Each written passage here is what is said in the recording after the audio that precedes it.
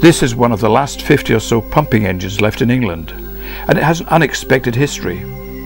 Way back in the early part of the 1800s, the Black Country experienced a series of deadly cholera outbreaks, which killed thousands of people. The cause was down to poor living and working conditions. Bilston had 3 deadly outbreaks.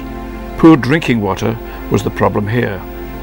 Flooded mines and industrial pollution meant that Bilston had to buy its water from Wolverhampton. Rather than rely on Wolverhampton, the Bilston Urban Council decided to get its own independent supply. Wombourne was chosen for a new well. The water would be pumped to a reservoir on Goldthorne Hill. Pipes and reservoir were all outside the old Wolverhampton boundaries. Nearly 4 miles of pipe and a lift of 345 feet from the Bratch. Gravity would then feed water from Goldthorne down to Bilston. At the Bratch, we had 2 150-foot wells. They're brick-lined and tarred, and they were linked to angled boreholes going down another 600 feet, deep into the sandstone beds. That's a total of more than 1,100 feet. We had 2 pumping engines. Each could pump 1 million gallons of water in a 20-hour day. One engine normally worked at a time. The engines were built by Thornwill and Warham of Burton-on-Trent. They worked from 1896 until 1960.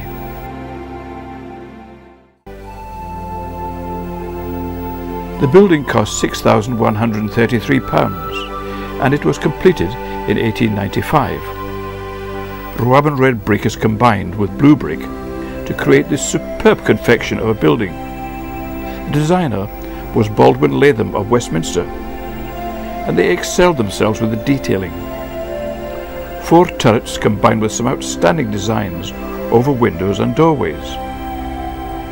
The building looks just like the castles so popular on canal paintings.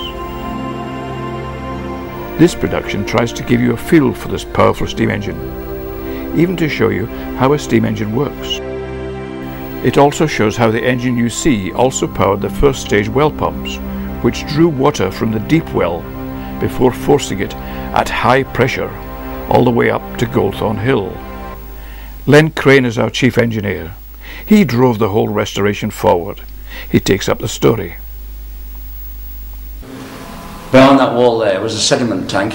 After the lift pumps had lifted the water, flooded it into that tank behind the wall there, and then the sediment was obviously the sand obviously went down to the water and settled on the bottom, and we used to have a diver come and actually clear all the sediment out periodically.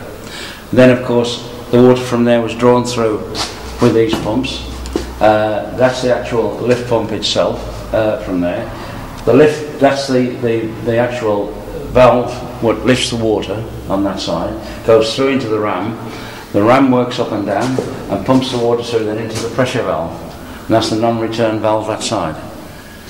And from that non-return valve then the three pumps go through into one manifold, which is the other side of this wall, and that goes through into the air tank, which is outside. And the air tanks are full of air, compressed air, and by doing that these were pumped into there in 3 different throbs of water, as you might say, and then through the actual air in the tank it formed a damper, and instead of 3 throbs coming out the other side to go up to Goldthorne Hill where the reservoir was, you got 1 squirt. And by doing that, of course, it didn't wreck the pipework going all the way from here to Goldthorne Hill, which would have pulled the joints. If there had been 3 throbs working, it would have pulled the joints. Well, this is the actual delivery manifold of Alexandra. We've got the one at that end there, which is from Victoria. That's the manifold going from the pressure side of the pumps, delivery pumps. This is the one at Alexandra's delivery pumps. And of course they go out to the air vessels outside. Well, this is the pressure vessel, which is outside the building actually, and this receives the delivery from the pumps. As I showed you inside was the manifold, the delivery manifold comes into a point there, and is pumped into this vessel. Now originally there would have been a water gauge on here, which is gone I'm afraid, and that would keep an air, halfway up would be air in there, air pressure, and below of course is the water. And it's pumped into there from the engine, from Victoria on this one.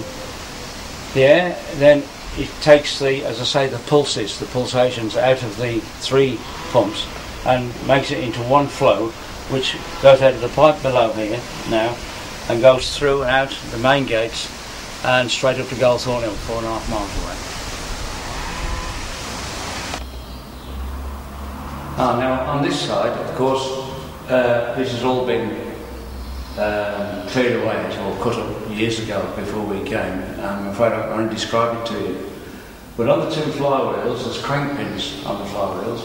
Originally on this footway here, there was a bridge going over, so the fitters in the day, or the people who worked on the engine actually, would have to go over the bridge because 2 connecting rods came through here. 2 wooden connecting rods, fish-bellied in the middle for strength, with the bearings on each end, a bearing on that end and a bearing on this end. And they both worked as the fly was going around this way, as far as I can remember it anyway, going like this. And on the edge of this hole here was the 2 bearings. And the bearings, as the rockets went like that, had the droppers, and the droppers went down the well, which is here, of course. But it's been blanked off, obviously for safety. When they first shut the engines down in 1960, they dropped the first electric pumps down in the well here, which went for a few years. But of course, they built a new station outside, and put the electric pumps outside, and sunk a new well, which is working now. But this one is still here, an 8-foot diameter hole, goes straight down, 150 foot into a room, quite a big room, all brick built, and that's where the pumps were for the suction. And I can just remember these 2 big beams coming through here and working like that, and the 2 droppers going down the well.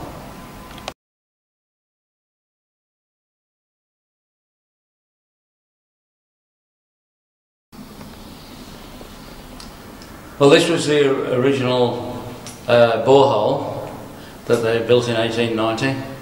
They sunk the first borehole here. There's an 8-foot hole which goes down where the pump's lifted from, under this concrete.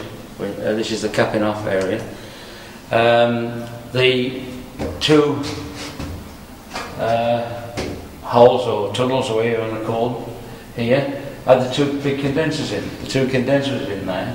The water was lifted from here through, went through the condenser and cooled the exhaust steam off back to water again, which went through to the hot well. And then the water then flowed next door through the wall there into the sediment tank. All we've got left here now is an inspection cover, which Severn Trent now and again still come lift up and send a diver down just to see what the conditions are, I think. This wall here is where the 2 bearings were on, where the 2 rocking beams came, and the 2 rockets were there, and they operated across here and then dropped down the well. This is the one pump ram which we had to get out of Victoria. In 1963, a very bad frost, and the pumps were left full of water. So the inevitable happened, and no antifreeze, of course, were in them. So we've got this problem of the frost cracking the actual ram. And as you can see, yeah, that's the actual piece of you can see how thick it is. It's been up 7/8 of an inch thick, and it's split that from end to end. It's also split the actual ram from end to end. And we had to jack that out to get it out. And we got 2 25-ton jacks, one on each side. And it took us 3 days to get that out. We took one off Alexandra and put into Victoria to get the one engine running. This is where it all starts from. We've got the steam coming down the main steam pipe to the valve upstairs. This is my connection between the valve upstairs and down here, and this is the control valve. And if I open this up, obviously it's screwing the screw upstairs now, which is opening the valve up there and letting the steam through. And I have to just listen mainly. There's no mechanical sense at all. I have to just listen for the steam to come through the main steam pipe, and I know then when it's going to hit this piston for the first time. And of course this is the high pressure piston. It comes in here at 150 pounds per square inch and pushes this piston down, and once that's started working, operating, the exhaust steam from that one of course goes into the second piston, works that one up and down, and then goes into the third one, which is the low pressure piston, and works that one up and down. We start off, the first high pressure piston is 16 inches diameter, 3-foot stroke. Then it exhausts into the second one, which is 28 inches bore by 3-foot stroke, and that then exhausts into the low pressure one, which is 42 inches, 3'6", 42 inches by 3-foot stroke. And the calculations all work out, of course, that we get the same power at each big end. So you get the same thrust at each big end. And then, of course, it all goes to out to the air at the moment. The exhaust goes through the wall, out into the air outside. But of course, it should have a condenser, and there's no condensers. They'd gone when I came in here. We're trying to find a good condenser at the moment, but we haven't got one, I'm afraid. So the engine is running very, very light. It's not pumping water at the moment. And also we got no vacuum. By not having the condenser, I've got no vacuum. So the engine's not exactly running properly, but at least it runs, and well, it gives a very good performance actually. Of course, we've got the three gauges here, well, 4 gauges actually. The 3 gauges, the pressure side of the engine. The first one comes in at 150 pounds, and then of course the second gauge gives you the second cylinder as pressure, probably dropping down. In our case, it drops down to about 50 pounds from 150 in the second cylinder. Then the third gauge is for the low pressure cylinder, and that drops down to about 25 pounds at the moment. But of course it would be a lot more than that if the engine was working and pumping water. So the 4th gauge is not working at the moment because that's the vacuum gauge, and no condenser, so no vacuum. So eventually I hope to have all that working. This is triple expansion engine. This is the actual cylinders part of the engine. This is the high pressure one, which is, as I said before, is 16 inches diameter. Then we go into the second cylinder, which is 28 inches diameter, and the big one at the end is the low pressure cylinder, which is 3'6". That's 42 inches diameter. This is the steam chest on the high pressure one. This is the one where it comes in at 150 pounds.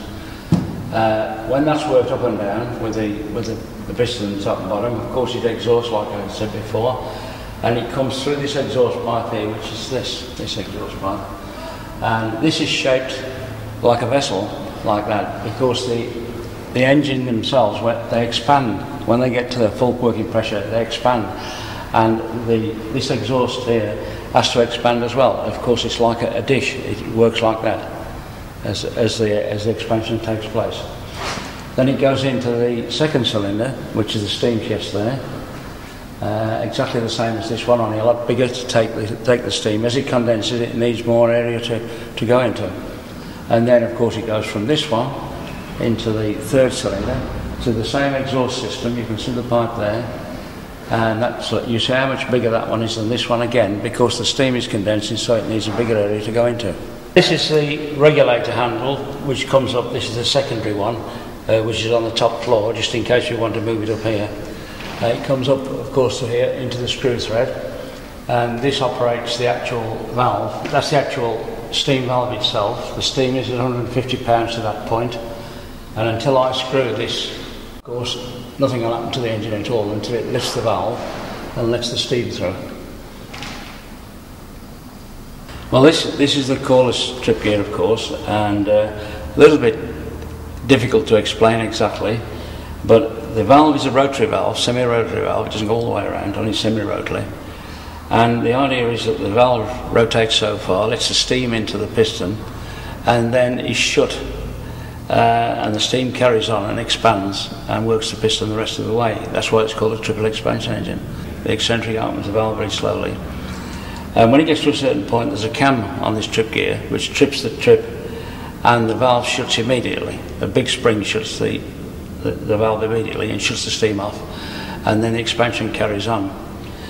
This rod here is part of the spring gear. Now this chamber here has got a big square spring in there. Well, it's made out of 1-inch square steel. It's a very strong spring in there.